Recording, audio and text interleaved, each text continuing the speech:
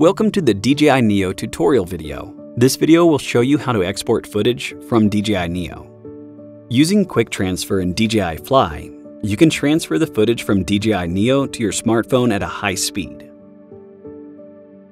Power on DJI Neo.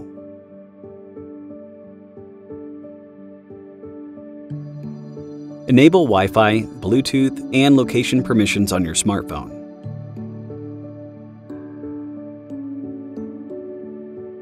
Tap the Quick Transfer or Wi-Fi Devices panel on the home screen in the app for Wi-Fi connection.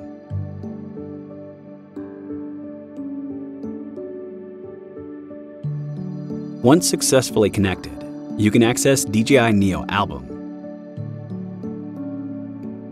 Tap the download icon to download the footage onto your smartphone.